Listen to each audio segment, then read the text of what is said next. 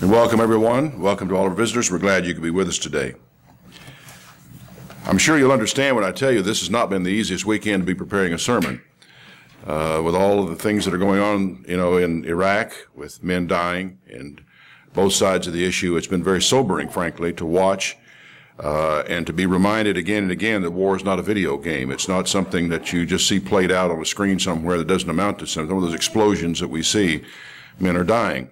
And they are dying unnecessarily. They're dying because of a tyrant who has dominated those people for far too long. And I think all of us understand the issues. There's no particular reason why I should try to rehearse them for you here today. But war is naturally on everyone's mind. Inevitably, when something like the current war breaks out, someone will call me and ask if I think this is it.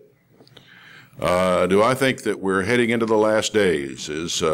Are we headed for the Battle of Armageddon? Is this heralding the return of Christ? Some people really thought that the events that started the first Gulf War, that was going to be the onset of Armageddon.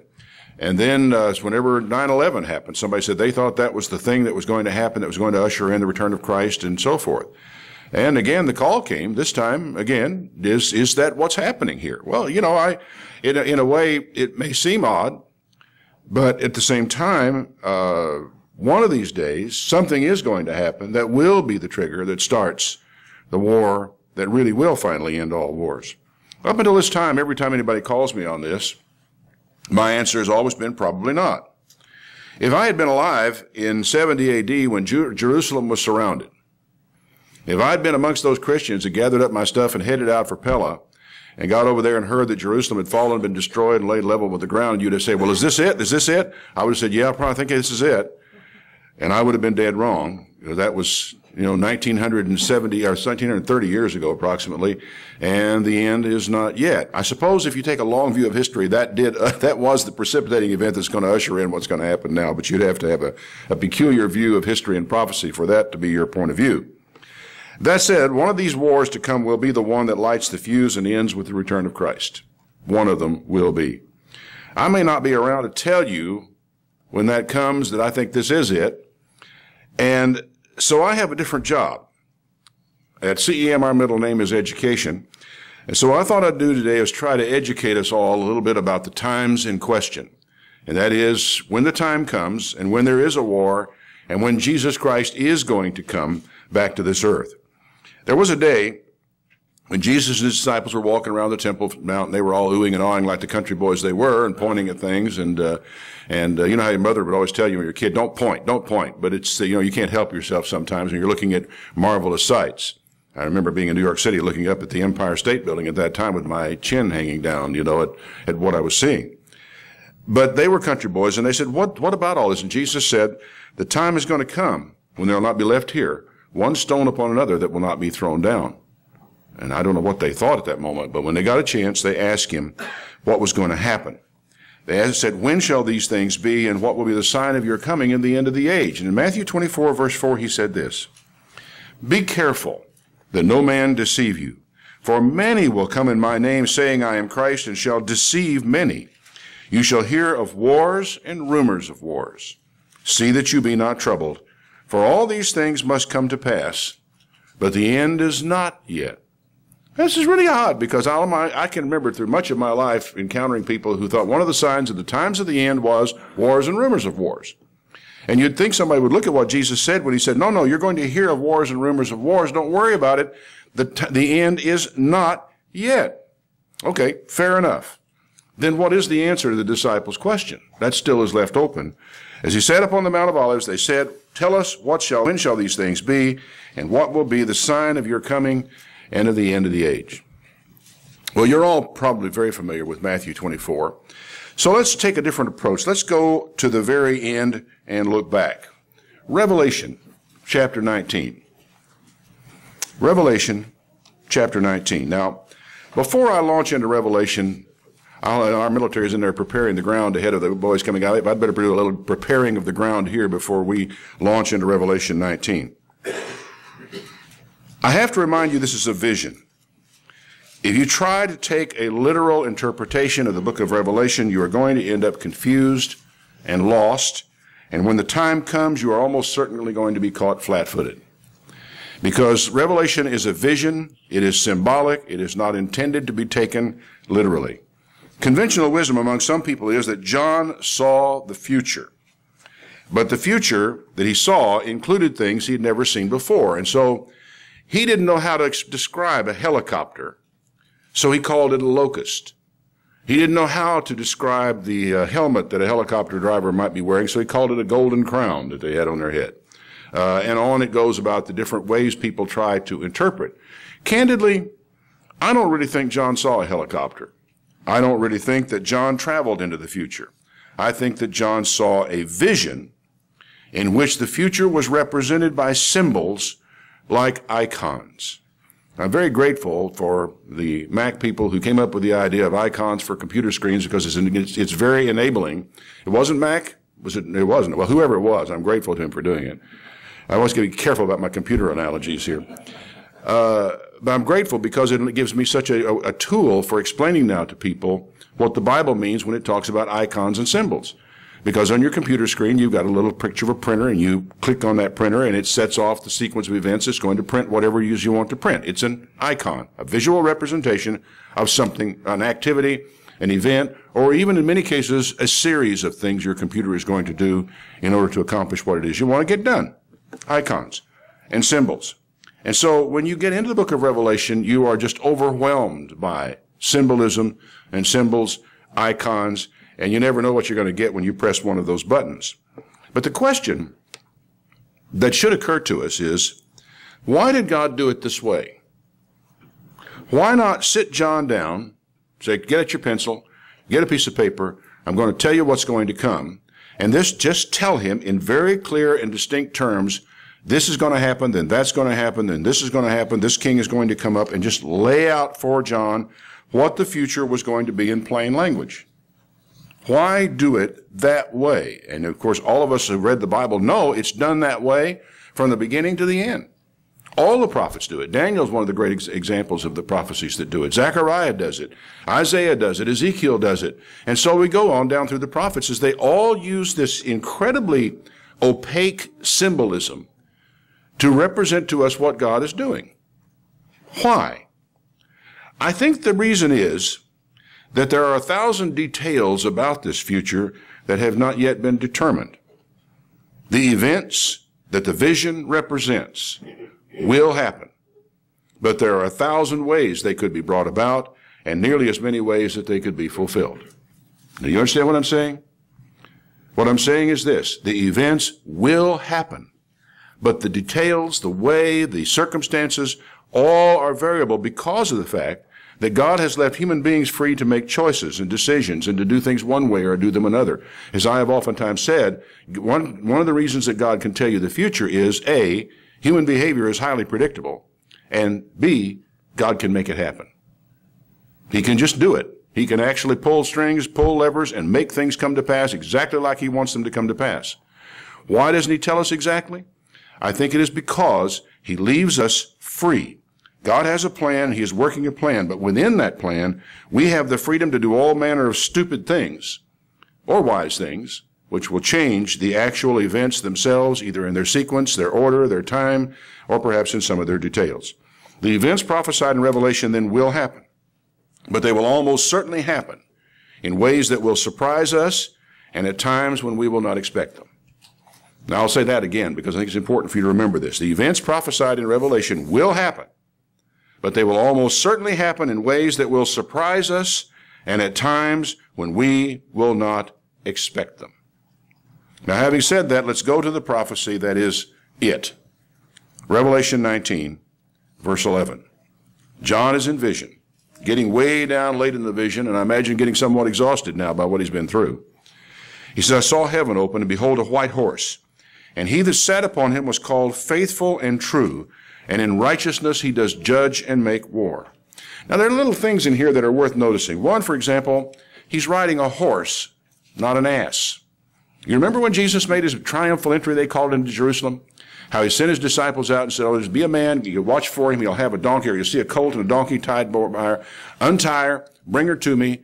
and because I'm going to ride that into Jerusalem. He rode up into Jerusalem on an ass and a colt the foal of an ass. Remember the prophecy, or the scriptures, and the citation of a prophecy?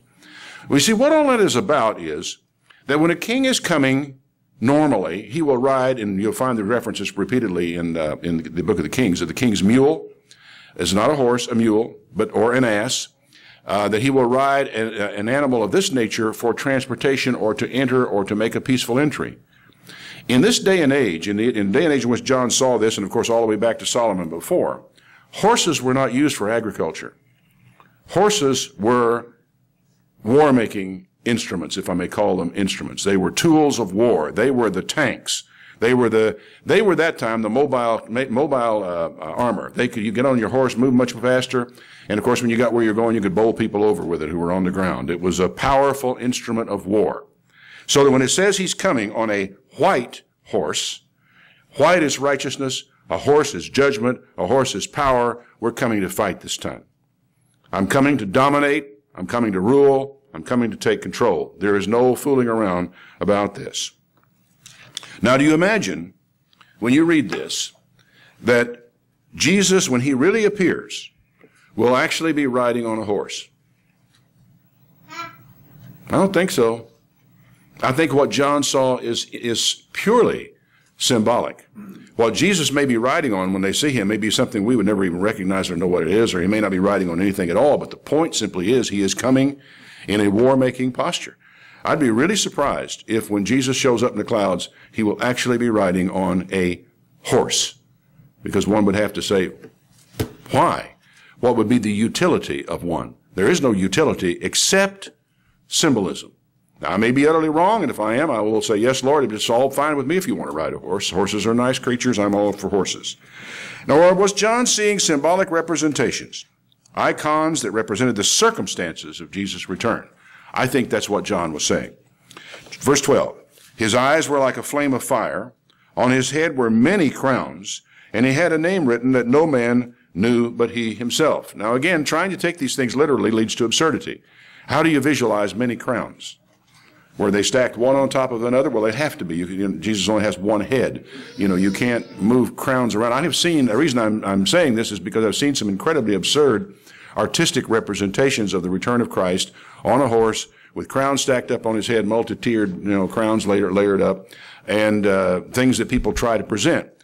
There's no particular objection to this, as long as you understand that it is iconography, that it is a matter of presenting a visual representation of something, but the thing you're representing is not what you're seeing here. It means something rather beyond that, what you're looking at here. So John said he saw this. His eyes were like a flame of fire. He had many crowns, and he had a name written that no man knew but he himself. I find that a really interesting thing, because the name then that he's talking about here can't be Jesus, as the Greek word is. It can't be Yeshua. It can't be Yahweh, because we know all these names. He has a name written that nobody knows but he himself. Now, why is this so? Well, I don't know. We'll have to consider on. He was clothed with a vesture, dipped in blood, and his name is called the Word of God. Now, here's a name again. His name is the Word of God. It's interesting in all the discussion about sacred names that has come back and forth across the church down through the years. Quite a bit was made of the difference between a name and a title. That God, for example, or Elohim is a title of what God is. His proper name is Yahweh. Well, the problem with this says his name, not his title. His name is called the Word of God. And in fact, if you just enter the Word of God into your computer Bible and do a search on it, you're going to find that all through the place where the Word of God comes to a prophet and speaks to him and conveys the message to God. And I have a feeling as I read through the Old Testament so many times when it says the Word of God came to me. He didn't say God spoke to me. He says the Word of God came to me and said. That what we are dealing with there is this one right here, whose name is called the Word of God. The armies that were in heaven followed him upon white horses, clothed in linen, white and clean. Out of his mouth goes a sharp sword, that with it he should smite the nations. I can't imagine what John saw, and it must have boggled his mind to describe this as out of his mouth goes a sharp sword. Now, what you're asked to visualize here is a man riding on a white horse with multi-tiered crown sticking up out, over his head, with a sword coming out, a flaming sword, fiery sword coming out of his mouth, and riding here and wearing a vesture that's all bloody. Now, surely we understand that this is not to be taken literally, that these are all symbolic, they are icons, they are symbolism that are intended to represent what he is doing. The sword coming forth out of his mouth to me simply means that his word is like a sharp two-edged sword, that he gives the command and it is done, and that command involves the use of the sword. Sword in the Bible is a symbol of war. It's a symbol of civil authority and the power to take life. And he is coming, for all intents and purposes, to take life.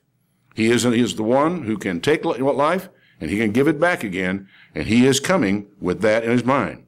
He's brought the sword, and that he's going to rule with a rod of iron, and he's going to tread the winepress of the fierceness of the wrath of God. Again, it has to be symbolic.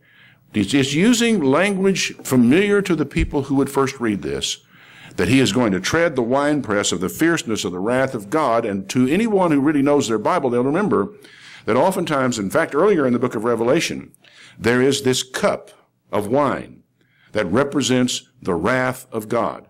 You find it in Ezekiel, you'll find it in Jeremiah, you'll find the prophets talk about the time, take this cup, drink this cup, make them drink this cup. This cup is the cup of my wrath, and it's represented by wine.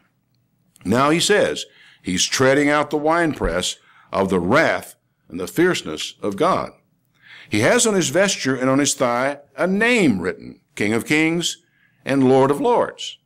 Now, we got three names already here listed for this person. The unknown name, which nobody knows, the Word of God, and King of Kings and Lord of Lords. Who is this? Who are we reading about here? Is this, we got three different names given for the person. One that's not known. Well, it goes on to say, I'll let you keep your finger there, but in Paul writing to Timothy, in 1 Timothy 6, verse 14, said this, I want to urge you that you keep this commandment without spot, unrebukable, until the appearing of our Lord Jesus Christ, which in his time he shall show, who is the only and blessed potentate, the King of kings and Lord of lords, who only has immortality, dwelling in the light which no man can approach to, whom no man has seen nor can see, to whom be honor and power everlasting. Amen. Now, I don't know what you think here, but it seems to me that, and I really don't know of anyone who reading this doubts that this is intended to be a representation of the returning Christ, whose name is unknown, whose name is the Word of God, whose name is King of Kings, Lord of Lords. Those are his names. Revelation 19 now, verse 17, returning to Revelation. I saw an angel standing in the sun, and he cried with a loud voice, saying to all the fowls that fly in the midst of heaven, come and gather yourselves to the supper of the great God, that you may eat the flesh of kings, the flesh of captains, the flesh of mighty men, and the flesh of horses, and of them that sit upon them, and the flesh of all men, both free and bond, small and great. And I saw the beast and the kings of the earth, and all their armies were gathered together to make war against him that sat upon the horse, and against his army. What sort of image does that draw to your mind? You know, in modern warfare is really almost antiseptic. Maybe, we watch it on television, we see bombs going off, we don't see bodies flying through the air usually. We know that, a few people are killed here, a few people are being killed there. Do you realize that in ancient times, when two armies met in the field, one half of all the people who were in those two armies would be casualties probably in the first 30 minutes? 50%? Because it's man-to-man combat. When you're out there in man-to-man combat, half the people out there are going to be casualties probably within the first 30 minutes of battle.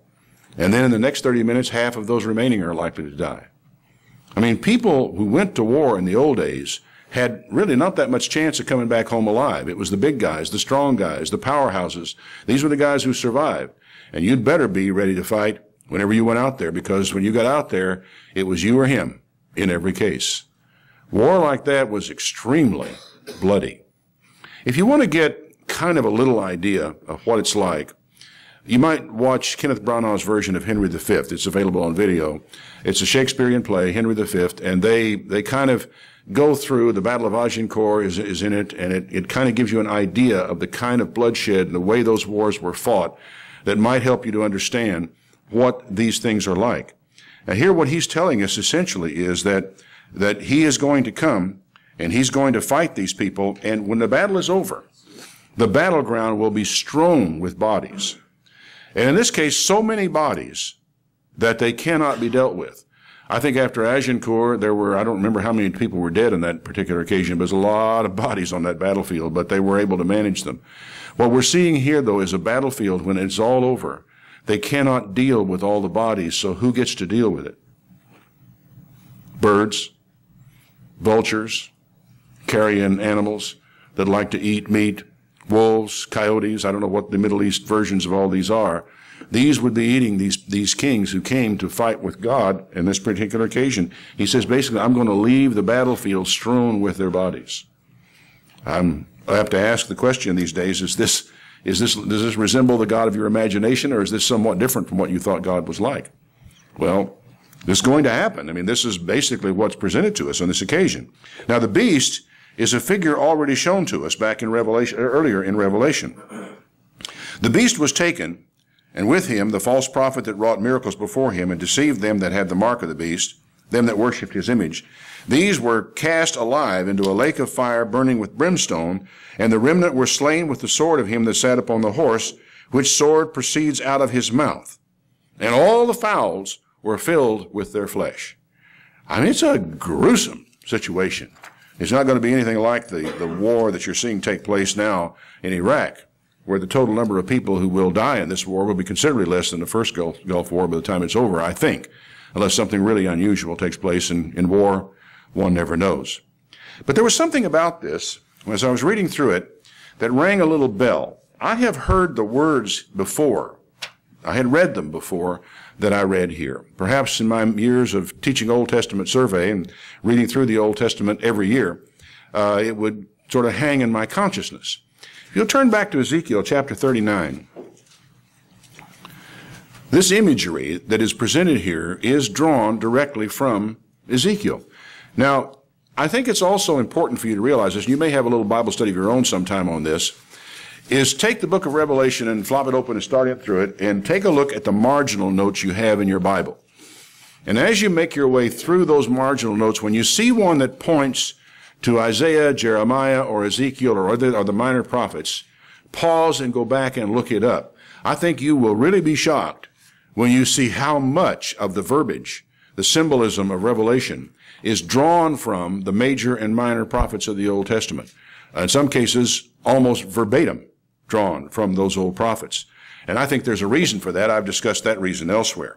But Ezekiel 39, verse 1, Therefore, son of man, prophesy against Gog and say, Thus saith the Lord God, Behold, I am against you, O Gog, the chief prince of Meshech and Tubal, and I will turn you back and leave but the sixth part of you. 5/6 of them are going to be dead. I will cause you to come up from the north parts, and I'm going to bring you down on the mountain of Israel, and I'm going to smite the bow out of your left hand and cause your arrows to fall out of your right hand. You're coming down here to fight. I'm going to leave you weaponless. You shall fall upon the mountains of Israel, you and all your bands and all people that are with you, and I will give you unto the ravenous birds of every sort, to the beasts of the field to be devoured. Then in verse 17, You son of man, thus saith the Lord, Speak to every feathered fowl, to every beast of the field. Assemble yourselves and come. Gather yourselves on every side to my sacrifice that I do sacrifice for you. Even a great sacrifice on the mountains of Israel, that you may eat flesh and drink blood. You shall eat the flesh of the mighty. You shall drink the blood of the princes of the earth, of rams, lambs, goats, bullocks, and all them the fatlings of Bashan. There are going to be animals, too, apparently killed in all this war, and they do get killed in war. You shall eat fat until you're full, and drink blood until you're drunk of my sacrifice that I have sacrificed for you. Thus shall you be filled at my table with horses and chariots and mighty men, and all the men of war, saith the Lord God. And I will set my glory among the heathen, and the heathen will see my judgment I have executed, in my hand that I have laid upon them. I mean, God has been pretty hard on Israel. When you read through the prophets, you get this overwhelming sense of the betrayal and the failure of Israel and God's hand heavy upon them. And it's awfully easy to forget that the nations around Israel were guilty of the same sins Israel was guilty of, and therefore could not be allowed to escape. And they're not. So he says, the house of Israel shall know that I am the Lord their God from that day forward. Now, it's tempting to say that this is the same event. And indeed it may be the same event, because I don't know of any other place in prophecy where this particular set of images is drawn forth. You know, of a huge army coming down, God himself being involved in killing them off, and then leaving their bodies out there to rot and be eaten by carrion. This is the only other place in the Bible where we find this.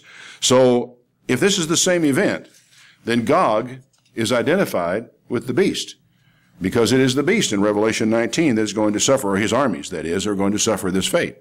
But there's a problem. And turning now back to Revelation chapter 10. I'll drag you back and forth in this and see if I can get you confused. Revelation chapter 10, verse 1. Now we're continuing from where we were in Revelation 19. This is the beast. The beast has been taken and cast into the lake of fire. All of his armies are up here being eaten up by birds and carrion. Revelation 20, verse 1. I saw an angel come down from heaven having the key of the bottomless pit and a great chain in his hand. He laid hold on the dragon, that old serpent, which is the devil and Satan, and bound him for 1,000 years, and cast him into the bottomless pit, and shut him up, and set a seal upon him, that he should deceive the nations no more till the 1,000 years should be fulfilled. After that, he's got to be turned loose for a little while. This is, of course, what people refer to as the millennium. The Bible doesn't use that word. The Bible speaks of it as the kingdom of God, the time of God's rule, the 1,000-year reign of Christ. The millennium is a word that just simply means 1,000 years. So here we have an event. Now, I for the life of me, I really should read up on it someday, have never been able to understand either the amillennialist or the post-millennialist perception of this event. The amillennialists don't believe there's going to be a millennium. The post-millennialists believe Christ returns after the millennium, that we have to get the gospel out to the world, that the world comes to 1,000 years of peace, and only at the end of 1,000 years of peace, Christ comes back. For the life of me, I've never been able to figure that out, because it seems to me when you read Revelation, the only reason I know there is a millennium is Revelation, that all I find here is the return of Christ, putting down the beast, establishing the kingdom of God for 1,000 years of peace on the earth, mandated by God. So this is that. He says, I saw thrones, and they sat upon them, and judgment was given to them. And I saw the souls of them that had been beheaded for the witness of Jesus and for the word of God, who had not worshipped the beast, neither his image, nor received his mark in their foreheads or in their hands, and they lived and reigned 1,000 years with Christ. The millennium. Wonderful time. It's fun to speak about the millennium. It's fun to preach about this period of time. It's fun to go back to the prophets and see what a wonderful world it can be, with Satan bound, Christ in charge, where nobody's making war anymore, when they've beaten their swords into plowshares, their spears into pruning hooks. What a wonderful world it's going to be for 1,000 years. The rest of the dead, he said, apart from the dead in Christ, didn't live again until the 1,000 years were finished. That's the first resurrection. Blessed and holy is he that has part in the first resurrection. On such the second death has no power. They shall be priests of God in Christ and reign with him 1,000 years. There are many, many things I could talk about in this, but these are not the point I'm driving at today. What I think is interesting is what comes next. When the 1,000 years are expired, Satan shall be loosed out of his prison and shall go out to deceive the nations in the 4 quarters of the earth. 4 quarters. That reference basically means every direction. Gog and Magog, to gather them up together to battle, the number of whom is as the sand of the sea. How can this be at the end of 1,000 years of God's reign?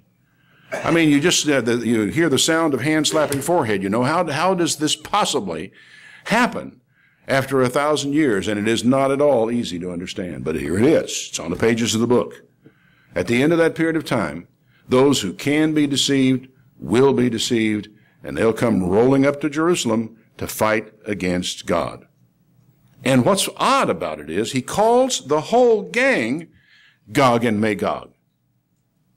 Now, there's something curious about this, because as I said before, we appear to have Gog and Magog before. Now we have Gog and Magog afterward. He says, they went up on the breadth of the earth. They compassed the camp of the saints about in the beloved city, and fire came down from God of heaven and devoured them. This time it's not a sword, it's fire. And this time their bodies don't seem to be left around on the ground. They're devoured. The devil that deceived them was cast into the lake of fire and brimstone, where the beast and the false prophet are, and shall be tormented day and night forever and ever. Now, passing over many of the unrelated questions at this point, people often ask the question about Ezekiel 38 and 39, where we were just before, as to the timing of the events. They want to know, well, I can't figure out whether the events of Gog and Magog in Ezekiel 38 and 39 are before the millennium or after the millennium, because they plainly seem to be after the millennium, but there are other prophecies that seem to place them before. Revelation 19, if the events are comparable, puts it before the millennium. My question is, what if it's both? It's easy to get into create a false either or for ourselves. It has to be one or it has to be the other. My question is, what if it is both before and after? Now, with that thought in mind, let's take a closer look at the events described in Ezekiel. This time I want to go back to Ezekiel 38. Because in Ezekiel 38 and 39, it may well be that we have got two separate destructions of Gog and Magog. And I know that, again, that tends to run counter to what we normally would think, but let's think about it just the same. The word of the Lord came to me, saying, Son of man, set your face against Gog, the land of Magog, the chief prince of Meshech and Tubal, and prophesy against him. Now, before I go on, just one little sidelight, because one place he's called the prince of Rosh.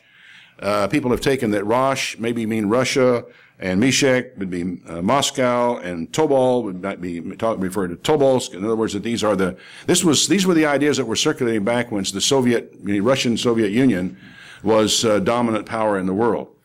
And it's one of the fallacies that keeps cropping up sometimes in people's attempts to deal with peoples in the Bible, where they lean very heavily on the pronunciation of people's names, whereby they sound the same in English, but the words are Russian, or they are Hebrew, or they are Greek, and actually don't have any relationship with, they may not have even sounded the same in their original pronunciations. They only sound the same to us in English, and it's a fallacy people fall into, and there really is no way of drawing any other connection other than sounds like. Sounds like is one of the dominant arguments that you come up with on arguments having to do with prophetic identities in the Bible, and it's not good enough. It's not good enough. You've got to have more than that. Now, the introduction of Gog and Magog into this account is something of a mystery. They are ahistorical. That is to say, they don't exist in history. Now, I know that, what? They don't exist in history? Well, here they are. They're on the page of the Bible. But no. They don't exist in history. In the Bible, or biblical history, or any other history, Gog and Magog don't exist. They're not out there. Remember also that this fellow who is called here the prince of Meshech and Tubal, in Daniel, if you recall, he speaks of how when the angel, when he finally got to Daniel and was talking to him and giving him the answer to his vision and so forth, he said, I started here the day you started praying, but the prince of Persia withstood me for 21 days. In other words, Daniel had to fight his way past somebody called the prince of Persia. Not Daniel had to, but Michael the archangel had to fight his way past somebody called the prince of Persia to get there. And the battle was so great, he couldn't get by him until Gabriel came and helped him. Or is it the other way around? I forgot. But anyway, that's good enough for horseshoes, as they say. The fact of the matter is, we have a great spirit being, an angel of God, who can't get through to Daniel because he's fighting against another being called the Prince of Persia, who I have to assume is just as strong, just as powerful, and the same kind of being he is, but he isn't on God's side. And we know that exists in the Bible. I mean, Daniel drops it on us as an aside. He didn't even set out to tell us about that, but we find that out in reading Daniel's prophecy, and as you read the Bible, it begins to make sense that such does exist. Okay, so Gog, who is the prince of Meshech and Tubal, may not even be a human being at all.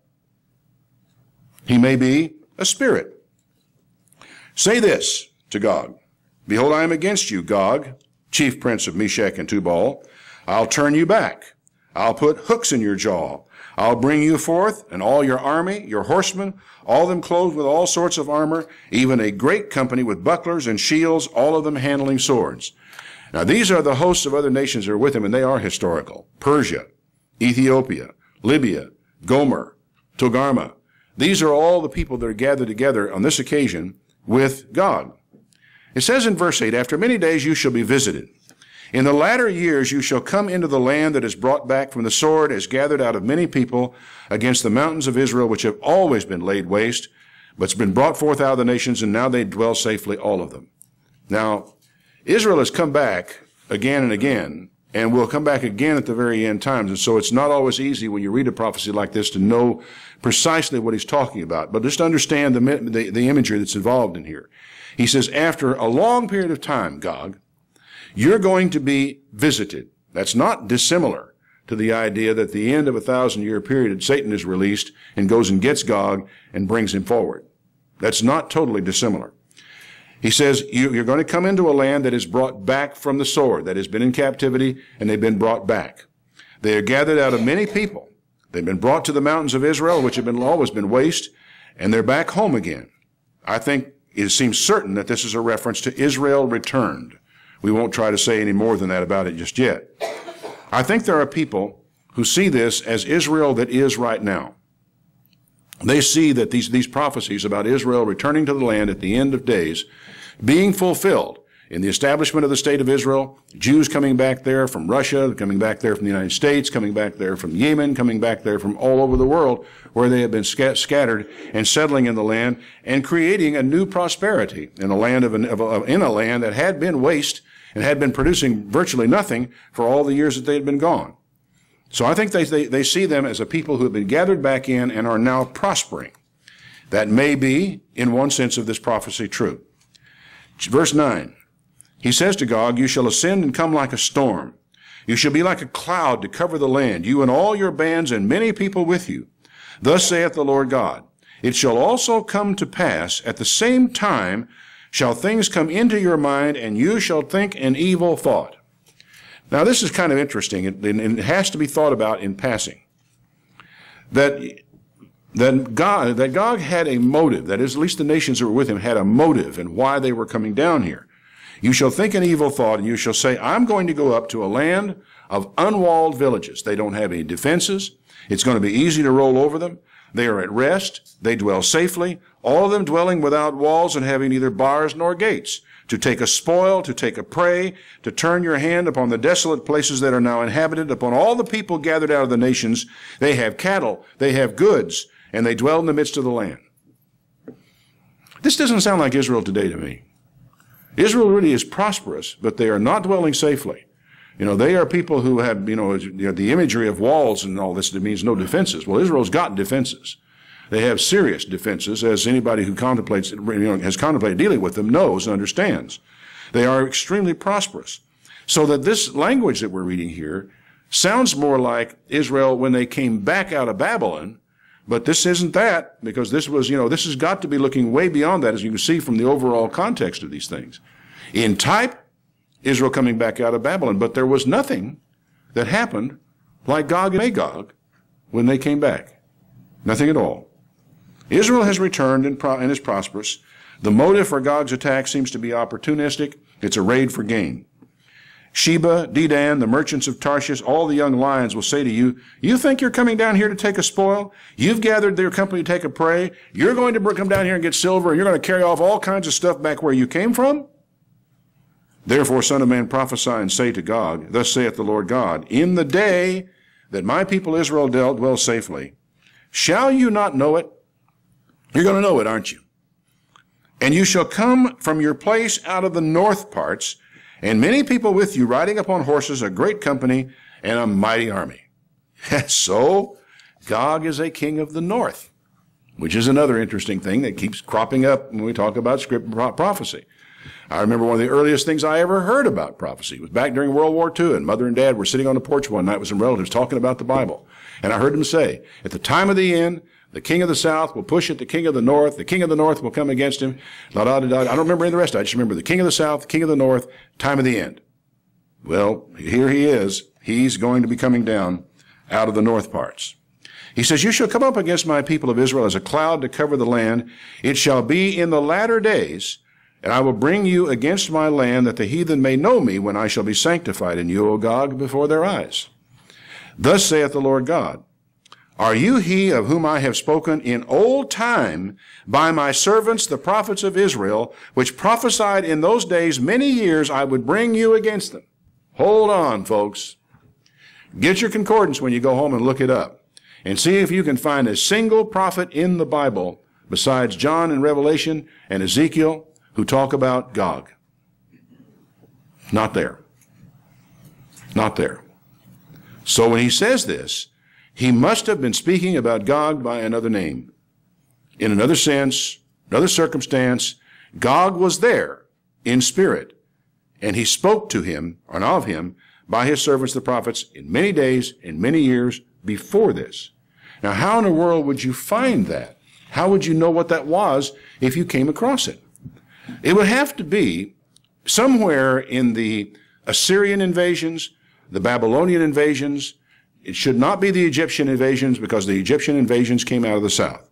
But when you're coming at Israel from either the north, even from the east, you have to circle around and come down from the north geographically in order to bring your armies up. That's the route of invasion into Israel always. If it was from Babylon, if it was from Assyria, which was further north, they always rolled around and came down on Israel from the north. So I think you would have to go back and look for instances of the prophets telling of the end times, of future times, when there would be invading armies coming into Israel from the north, and God now will be identifying that with the Gog that we read of here, and with the battle that we read of in Revelation chapter 19. So we're talking about, as I said, the war to end all wars. The war when Jesus Christ fights, and when he finally puts a stop to all of this nonsense. Now, this raider, as I said, not addressed by names in any of the old prophets, so you've got to look for him under a different name. It shall come to pass at the same time that Gog comes down there, God says, my fury will come up in my face. God is going to become so angry because of what's going on here. And he said there will be a great shaking in the land of Israel. So the fishes of the sea, the fowls of the heaven, the beasts of the field, the creeping things that creep upon the earth, and all the men on the face of the earth shall shake at my presence. And the mountains will be thrown down, the steep places shall fall, every wall shall fall to the ground. And I will call for a sword against him throughout all my mountains, saith the Lord God. Every man's sword shall be against his brother.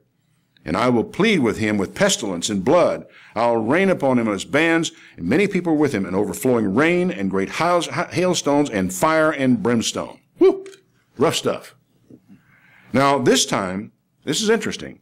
The end of Gog in this prophecy matches the post-millennial destruction of Gog. That one was also with fire and with brimstone. But the end of Gog in the next chapter matches the description in Revelation 19, where we first began. Gog is destroyed, it would seem, and again, I'm not trying to be dogmatic, I'm just trying to open your eyes to think about what are in these prophecies. Gog is destroyed twice. Once by the fire and brimstone, which is the description of the way he goes out in Revelation 20, after the millennium is over.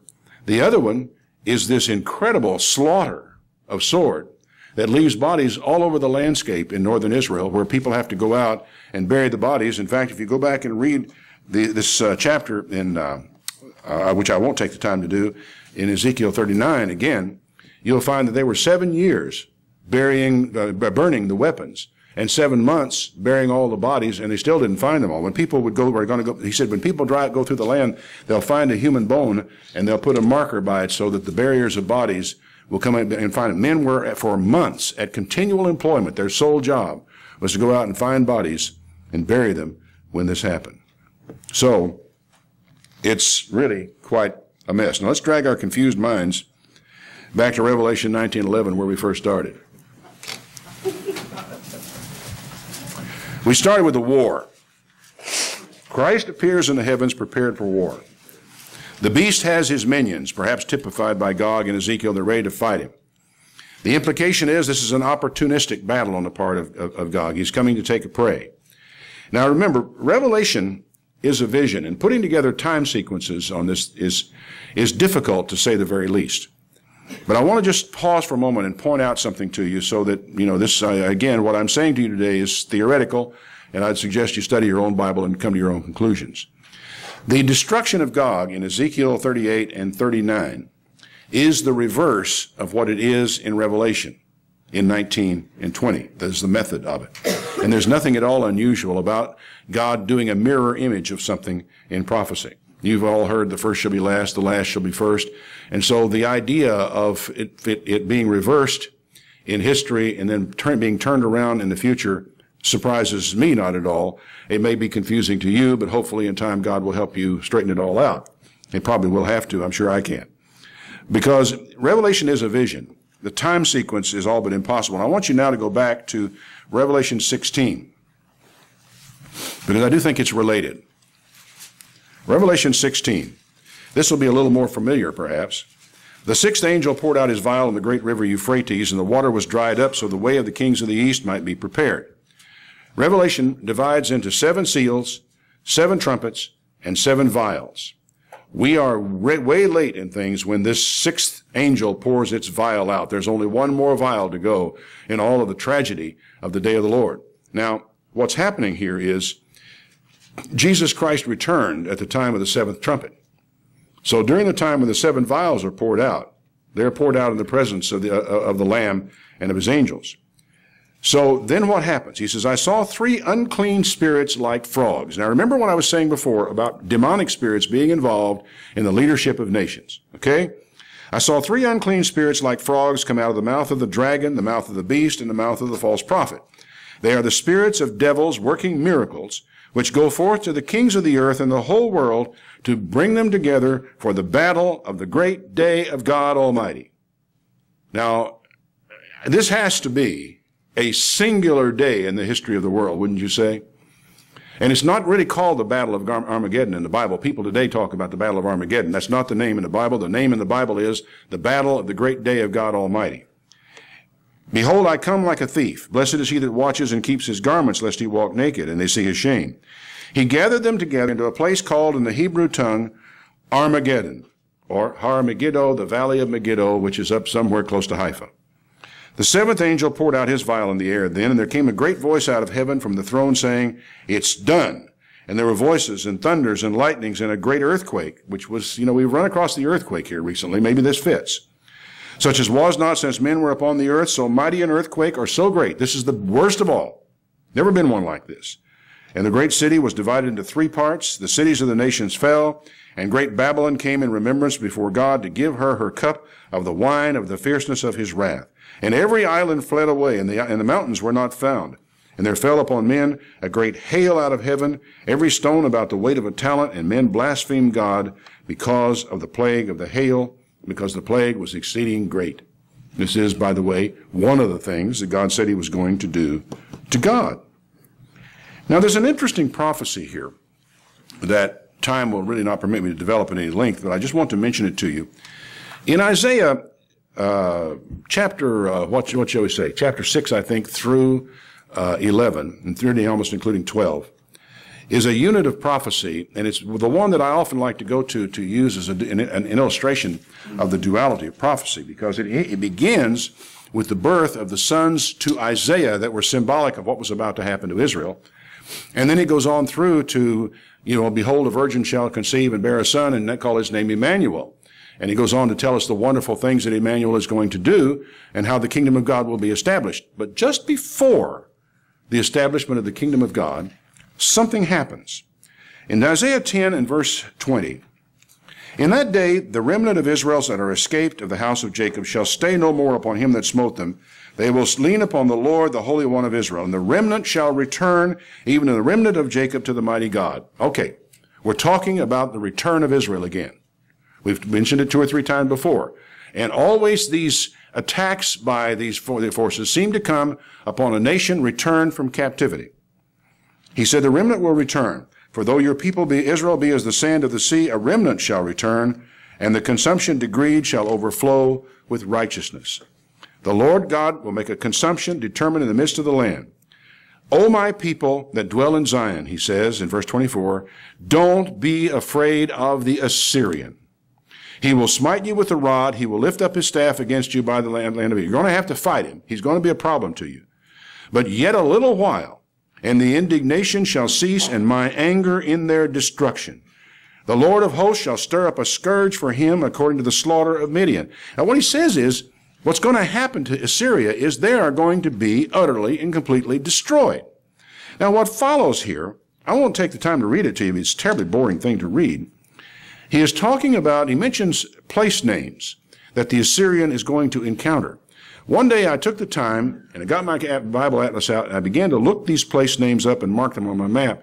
And what I found was the route by which an army would travel from the valley of Megiddo to Jerusalem. That this route, that is, actually a route is described, that he's going to come to pass. He's going to come down the road toward Jerusalem from Megiddo.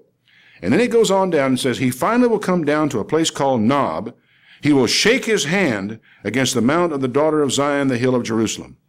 And behold, the Lord of hosts shall lop the bough with terror. The high ones of stature shall be cut down, the haughty humbled.